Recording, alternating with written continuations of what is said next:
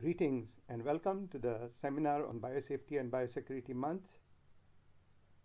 I would like to thank AIMS University for inviting me to deliver this lecture, which is entitled Fundamentals of Biological Agents and Risk Groups, What Laboratorians and Stakeholders Should Know.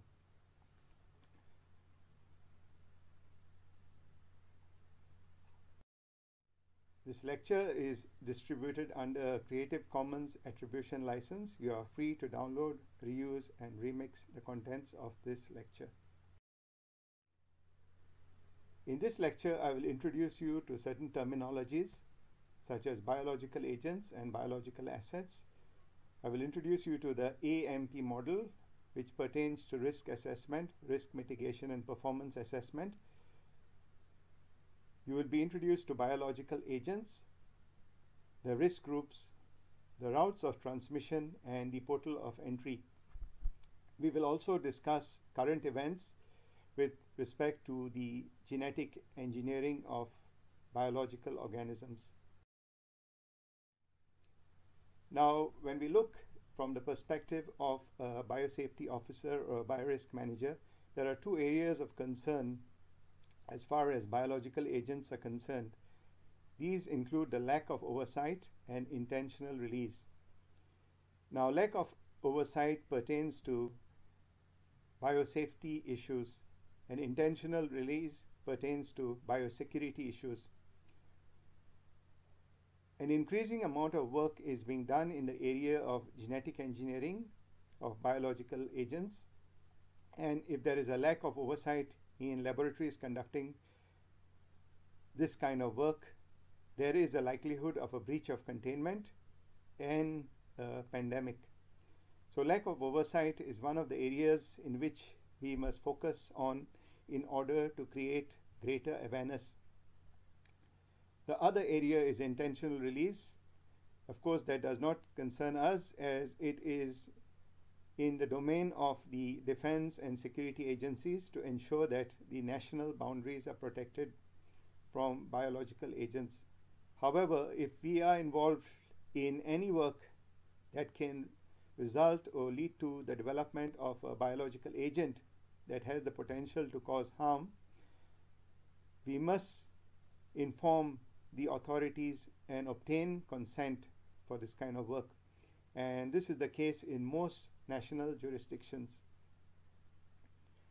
Many countries are signatories to international conventions on the elimination of biological weapons, and this is one of the criteria which needs to be adhered to in order to ensure that there is no intentional release of biological agents. For those of you who are not aware, I will briefly introduce you to the AMP model and the context of this lecture within that model. So the AMP model, which was basically developed by Sandia National Laboratories, focuses on risk assessment, risk mitigation, and performance assessment. And this model is cyclical and based on the principle of continuous quality improvement. So we first assess the risk posed by a biological agent. We then mitigate the risk by the application of 5 controls, and we conduct a performance assessment based on our audits and observations of practices, as well as accident and incident analysis. Now, risk groups are basically defined or characterized by the WHO, and we focus on risk groups during the process of risk assessment. Let us delve into the concepts of biological agents. Now, for those of you who are from microbiology background, you must be aware of the various organisms, or what we refer to as pathogens, which can cause harm in healthy human subjects as well as in animals or plants. Now, when we speak in the language of the biosafety officers or biorisk managers, we focus on these terms, which are biological agents and biological assets.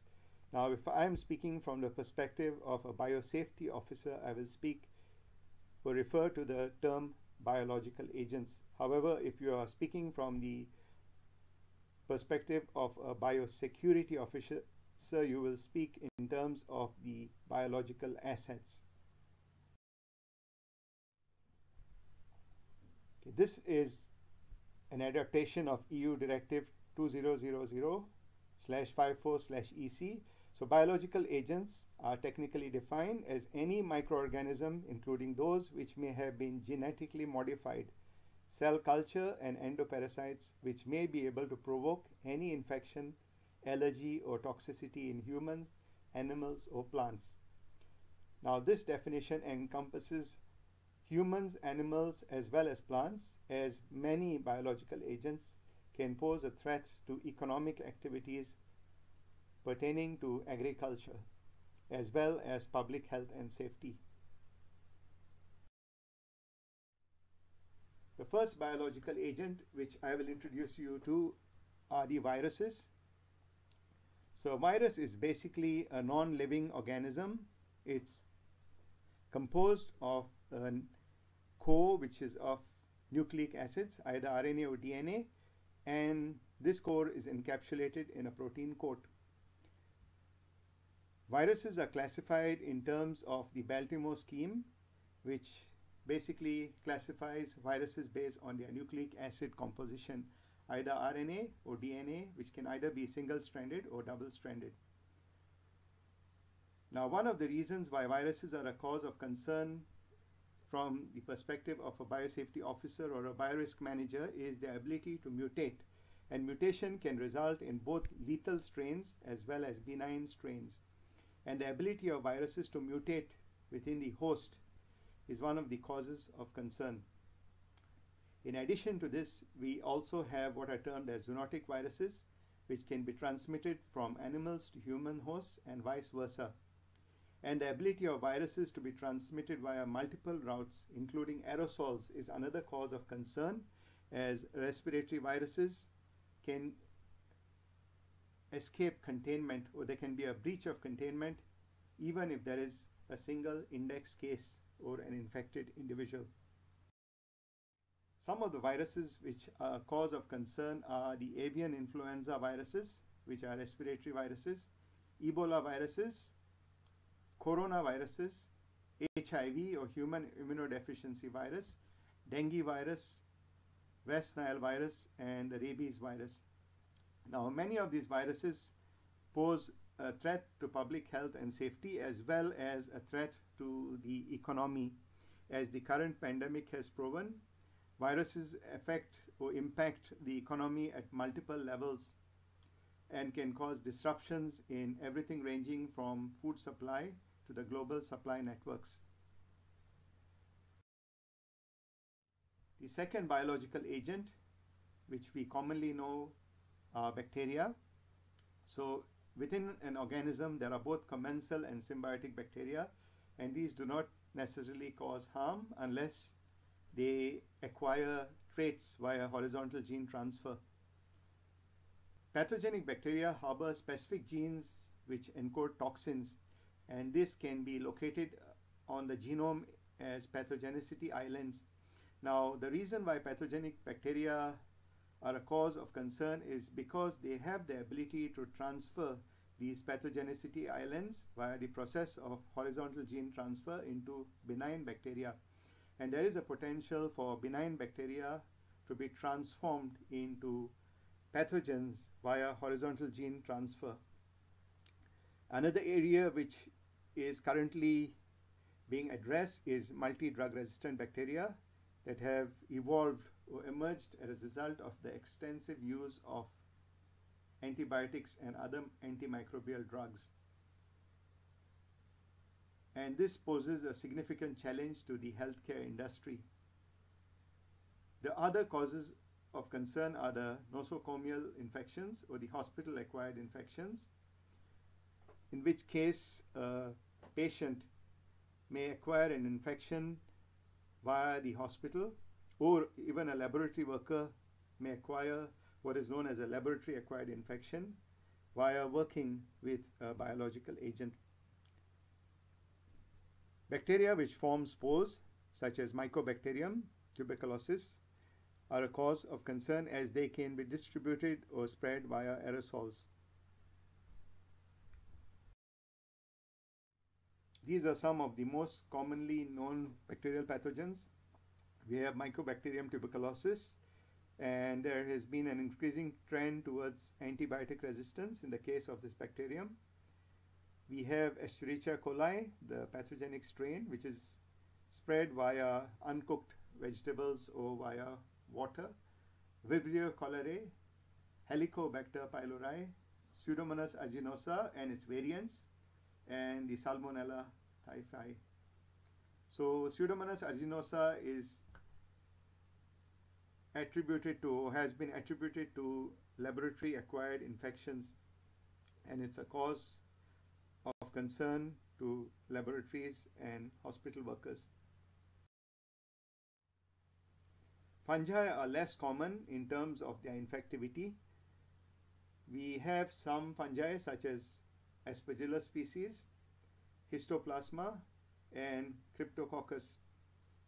However, these primarily infect patients who have been immunocompromised or those individuals with immunocompromised systems.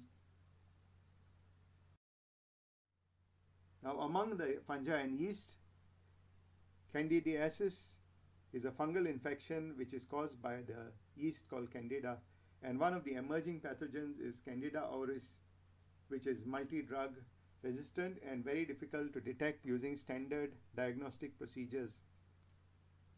However, infections from fungi and yeast can be controlled effectively using multiple therapeutic approaches. Now, among the other biological agents, we have what are known as parasites, and these are of special concern in biosafety facilities conducting research involving live animals, as they can be transmitted from the test animals to the laboratory workers if there is no adequate risk mitigation or controls. The other area of concern is biotoxins such as ricin, saxitoxin, colchicine, and iobrin. These are derived from organisms such as bacteria as well as plants, or even what are known as the algae, and these can cause harm in human hosts as they are neurotoxic. What is rarely known or what is less known is the prion diseases, which are responsible for the neurodegenerative disorders that affect both humans and animals. And this was the case in what is termed as the mad cow disease, which infected cattle and was subsequently transmitted to other hosts via consumption of the meat. Among the toxins, we have the natural toxins, which are the saxitoxin. This is the saxitoxin. It's actually derived from a marine organism. And we have the nerve agents. Now, these nerve agents have been utilized for poisoning different people, and there have been news reports about the usage of these nerve agents. And if they are basically produced by state actors, the state actor is in violation of the Convention on Biological Weapons. So they are basically breaching certain international treaties when these are employed by state actors. However, these are very dangerous as they can cause severe neurodegenerative issues or diseases in patients to whom they have been administered, and they are also very infectious at a very, very low dose. Now, we move on to what are known as genetically modified organisms, and this is the area which is of special concern to biorisk managers and biosafety officers, primarily because this kind of risk cannot be categorized into any of the risk groups. A very simple example which presents itself to us in the current pandemic is the mutations in the coronavirus. And these mutations increase the lethality or increase the risk of infection and the risk of mortality and morbidity. And these cannot be predicted. Now, surprisingly, it is relatively easy to genetically modify a virus due to the emergence of a field which is known as synthetic biology. You can synthesize any genome for a few $1,000, and you can then transform cell lines with these genomes and produce synthetic viruses. Now, although this is an area which is of relevance to science, as experiments such as RNA interference require genetically modified or synthetically developed genomes, it is a cause of concern because there is something termed as the gain of function experiments. Now, gain of function involves the introduction of a specific gene or set of genes which increase the virulence of a known biological agent. For instance, if you have a virus which is not infectious, which is not benign, and then you introduce a receptor for a certain human cell type which makes this virus more infectious, you are actually involved in a process known as a GOF, or a gain of function. Now, gain of function experiments have been curtailed or banned in many countries around the world.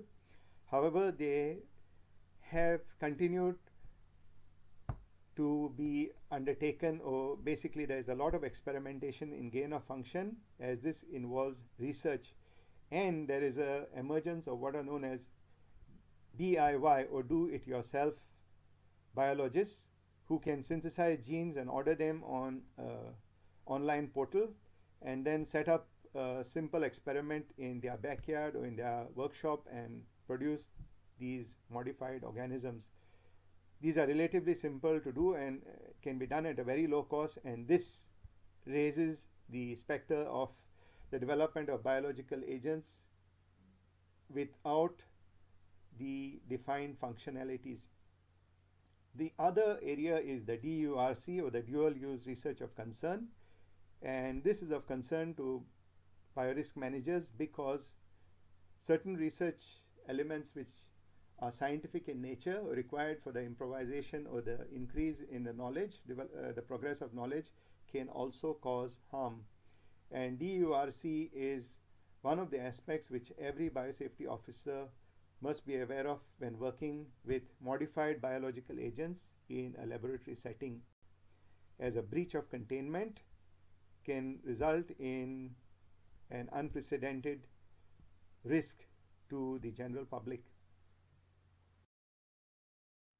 And this brings us to CRISPR. These two remarkable women have been awarded the Nobel Prize for the revolutionary, what are known as genetic scissors. Now, CRISPR is a very highly specific genetic engineering tool which can be utilized to insert genes into specific regions of the genome, as well as delete genes from the genome. And CRISPR raises a new challenge to the biosafety community, as again, as I said, if any organism is developed using CRISPR-based technology, the risks will be unknown.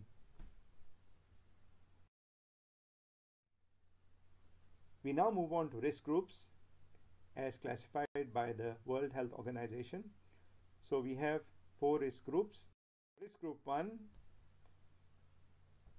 poses a low individual risk or low community risk, and it's a microorganism that is unlikely to cause harm in humans or animals.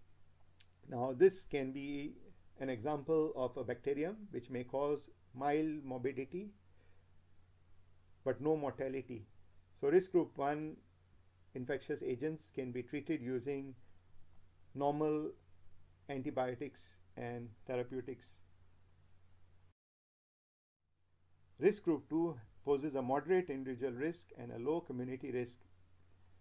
So this kind of pathogen cannot be transmitted readily from the individual to other members of the community. And it does not pose a serious threat to laboratory workers. However, laboratory exposures may cause severe infection and the effective treatment is available. So this concerns all biological agents which can cause harm to the individual but cannot be transmitted readily from the individual to the community.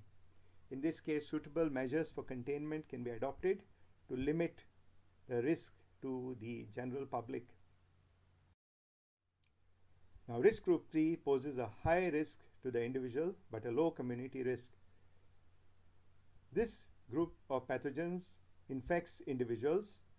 However, effective treatment in the form of vaccines or other therapeutic measures are available, and it does not pose a risk to the community due to the low risk of transmission. Finally, we have the most dangerous risk group, which is risk group 4. This risk group poses a high individual risk and a high community risk, and it causes serious harm in both the individual as well as in communities, and there is no effective treatment, there is no vaccine available, and there is a very high rate of morbidity and mortality. So this is risk group 4, and this is especially true in the case of respiratory viruses or viruses which are transmitted via aerosols. Now, regional factors impact risk groups, and as the current pandemic has shown us, certain mutations may have an advantage in terms of their infectious cycle as compared to other biological agents. Now, there are variants of organisms, so the pathogenicity of an organism can be linked to the variants in the form of various mutations. The second regional factor which influences the risk group is the mode of transmission. For instance, if you have a highly populated area with a dense population, there is a likelihood of higher rates of transmission and a localized infection, what are termed as clusters. And the regional factors also include mobility. For instance, one of the reasons for the lockdown or the movement control orders is to limit mobility and limit the spread of the biological agent. In the case of zoonotic agents, the presence of vectors, for instance, dengue, mosquitoes, is one of the areas which can be controlled. For instance, you can control the mosquito population or the insect population and in turn control or limit the spread of the biological agent. And there are environmental factors. For instance, if you have read in current literature, global warming or the increase in global temperatures has been linked to the increase in the number of pathogens due to the shift in temperature patterns. So these factors influence the evaluation or the assessment of the risk group. We also have to be concerned about local availability of effective preventive measures in the terms of vaccines and other therapeutic drugs. For instance, in a poor country or a less developed country, there is a less likelihood of accessibility to a preventive measure, and this can be a cause of concern, or it must be taken into account when conducting a risk assessment, and the local availability of effective treatment. We now move on to the routes of transmission, and there are multiple routes of transmission, and this is one area which we must reiterate during public discourses, as many of the public or the members of the community are not aware of the routes of transmission. So one of the first routes of transmission is direct contact via the tissues or fluids from infected individuals, and this requires the application or the usage of proper PPEs in accordance with the standard operating procedures. The second area is the fomites. So inanimate objects such as doorknobs, toilet seats, glass windows can hold or basically serve as a surface for the transmission of biological agents, and these must be sanitized frequently. The third one is aerosols. Of course, everyone is aware of aerosols now because the pandemic is basically being propagated via aerosols. So the COVID-19 basically transmits itself via aerosols, and we must put into place effective measures for the containment of aerosols, either generated by humans or recirculated through, for instance, the air conditioning systems in supermarkets and the public places. The fourth route is the oral route, and this is less of a concern, especially in the case of bacteria. However, if the bacterium is pathogenic, such as Escherichia coli or Vibrio cholerae, this can cause severe morbidity in patients. The fifth one is vector-borne. So this vector-borne transmission can be contained by controlling or limiting the spread of the vector itself, such as the mosquitoes, or for instance the helminths or the worms. And finally, we have zoonotic pathogens. Now, zoonotic pathogens have increased in terms of the transmission factor, as an increasing number of individuals are living at the peripheries of, for instance, forested areas, and this has resulted in the increase in the prevalence of pathogens which are transmitted via zoonotic agents.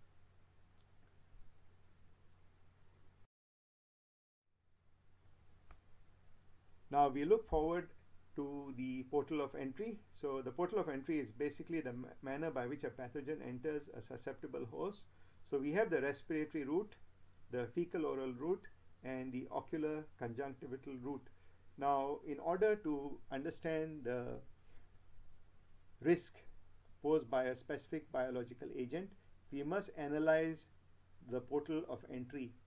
Once we have the portal of entry within our understanding, once we understand basically the route of transmission and the portal of entry, we can then propose measures to mitigate or limit the risk by application of the 5 controls. So we have 5 controls, which are basically elimination, substitution, engineering controls, administrative controls, and personal protective equipment. And these can be applied concurrently in order to limit or mitigate the risk of transmission of the biological agent via the different portals. We also have the cutaneous route via the skin. So fortunately, we do not have viruses which can be transmitted via the skin, or we'll have another issue when it comes down to containing pandemics. And percutaneous, which is below the skin via injection. So usually in laboratory systems, when we have a needle stick injury and we are working with the pathogen, this falls into the area of percutaneous portal of entry. And we have the last one, which is the mucous membranes.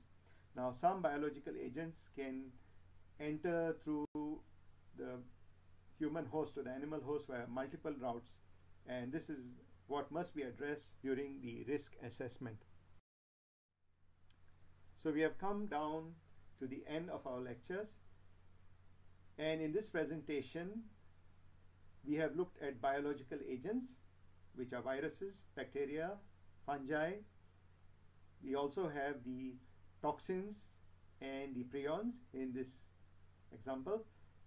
We then moved on to the risk groups. So we have the 4 risk groups, and the degree or the level of infectivity, morbidity and mortality, as well as the transmission, is different in the case of different risk groups. We have looked at the route of transmission and the portal of entry. Now, when you are a bio-risk manager or biosafety officer, you must be aware of the concept of the risk group. And the risk group can be obtained from a specific website, which is the pathogen safety data sheet. So I will share this with you in the links. And this pathogen safety data sheet is a very useful resource which informs you of the known pathogens. However, when we conduct an assessment for an unknown biological agent, we have to look beyond the risk group itself. And there is another caveat, which is the case of the other potentially infectious material. This may be a cause of concern when you are working with hospital samples. For instance, you are a laboratory worker and you receive a sample of serum from a patient who is COVID-19 positive. However, that patient has also been infected by maybe hepatitis virus as well. So when you're working in the laboratory with this kind of hospital acquired sample, you are basically encountering multiple risks, and the biosafety officer at your specific facility must be aware of the challenges posed by hospital samples, which may consist of multiple biological agents. We have also looked at the route of transmission and the portal of entry. Now, all of these factors are very important when we conduct a risk assessment for a specific biological agent, as the measure which we use to mitigate the risk or the control is based on the specific aspect of the biological agent. With that, I would like to thank you for listening to this presentation, and I will now take questions from the participants and answer the questions which are available in the chat window. Much and stay biosafe.